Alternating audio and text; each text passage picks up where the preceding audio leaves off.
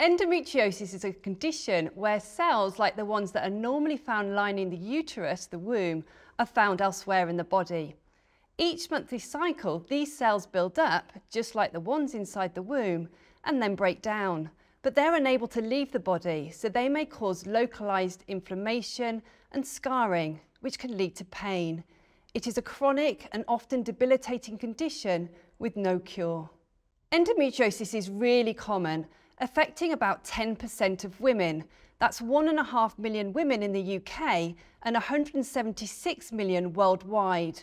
And yet, scarily, 64% of those aged 16 to 24 have never heard of it. Doctors don't know what causes endometriosis. It's thought it may be due to a number of factors, such as hormones or the immune system.